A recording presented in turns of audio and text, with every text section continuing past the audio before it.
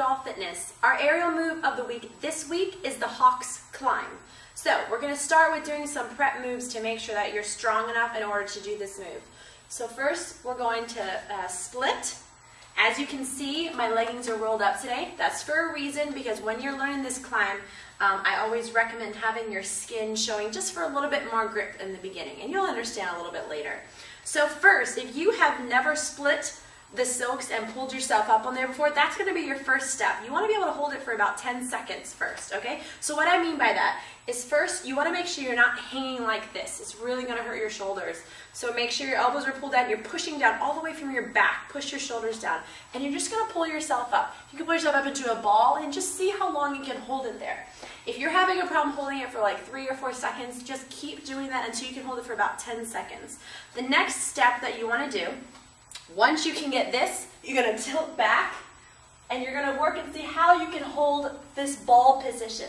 Then you're going to stick it up and see how long you can hold this position as well, all right?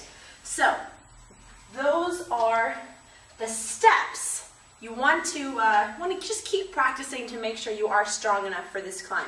Once you've mastered those, all right, so this is what our move is, the Hocks climb.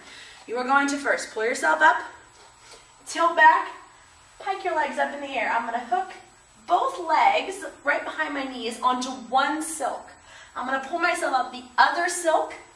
Then I'm going to grab that silk with my legs on it, bring it back down. Then I go back up, hook them on the other side, come up that opposite silk, re-grab, and then I'm going to wrap my legs in that French position, squeezing my thighs as they come down to control. And there you go.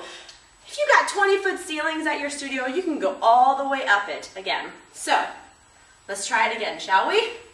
We're going to split the silk. Make sure we're all good to go there.